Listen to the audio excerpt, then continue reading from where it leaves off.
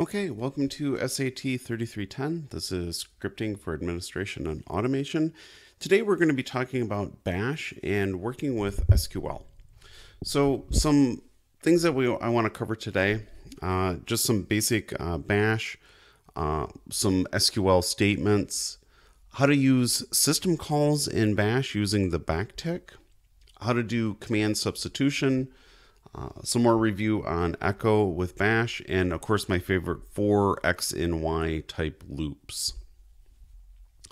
This is just a review of an SQL statement. You can see here I'm setting a variable in bash, and I'm just calling it my SQL statement. I know it's not very creative, but then I'm just saying my SQL language, selecting I want the manufacturer, the average best altitude, and the number of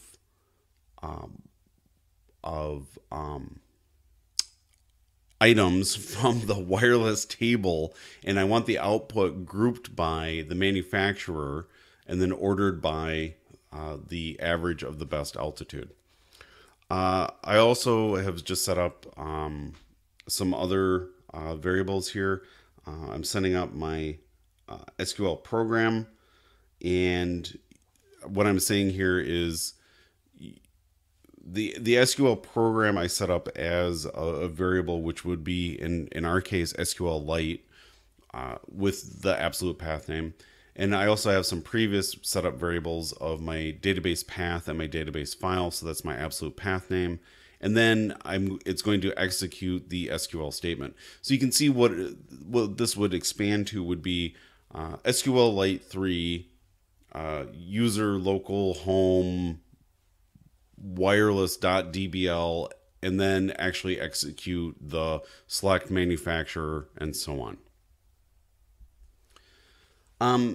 In here, what we're looking at is this idea of using command substitution. So the old method that we had talked about before was backticking. So you can see I'm creating a new variable called list. Again, not very creative, but and I'm backticking to have that command interpreted within the backticks. That's actually the older and more depreciated style. What it should be is using the string and parentheses style. So you can see these two statements are equivalent to each other. The second statement using the $ string and then parentheses is the preferred method. So again, backtick and string parentheses. So just recall that everything in between the two backticks are evaluated by the shell before it's actually executed. So here's just another example.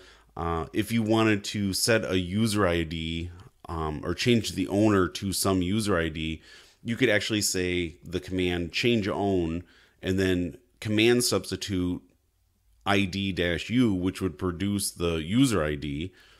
So that is evaluated before the command is executed. So that might evaluate to change own Tijuana and then some directory. The newer method of doing it, again, is just using the string parentheses, and that's a more POSIX compliant method of doing it. So change own string parentheses rather than the backticks. The nice thing about the POSIX way of doing it, the more modern way, is that you can actually do some nesting where you couldn't before in using the backticks. So change own, you could do things like change own that user ID and the tilde variable, which recall is your home directory. So just in summary, I know it's going to get a little bit confusing, but a string curly brace is for working with variables. A string and then double parentheses is for doing mathematical functions, and a string single parenthesis is for doing things like our command substitution that we were just talking about.